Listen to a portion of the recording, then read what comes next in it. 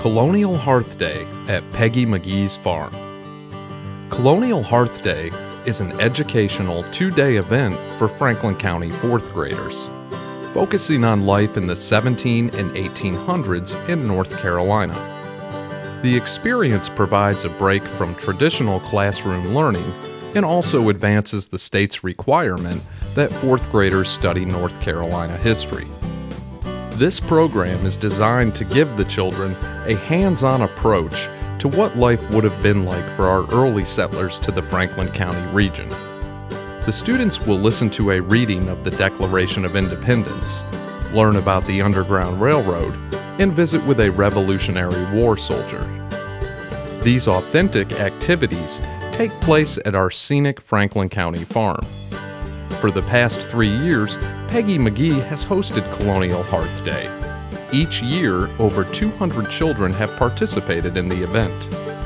The Colonial Hearth field trip serves the long-term vision of the nonprofit Ben Franklin Society, the event's sponsor, to spotlight and promote the county's history and natural resources.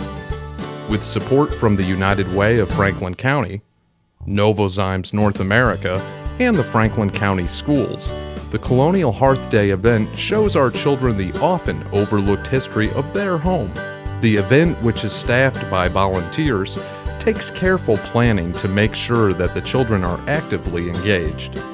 With a dozen educational stations set up for the students to participate in, which include Peggy's Kitchen, Herbs and Water, Gardening, Beekeeping, Keeping the Harvest, Household Chores, Agriculture and Forestry, Blacksmithing, Colonial Music, Clothing and Needlework, the Underground Railroad, and the Declaration of Independence and state symbols.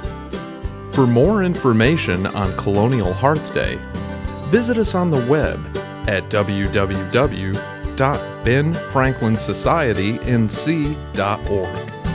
Colonial Hearth Day has been made possible by the Ben Franklin Society, the United Way of Franklin County, Novozymes North America, and the Franklinton Women's Club.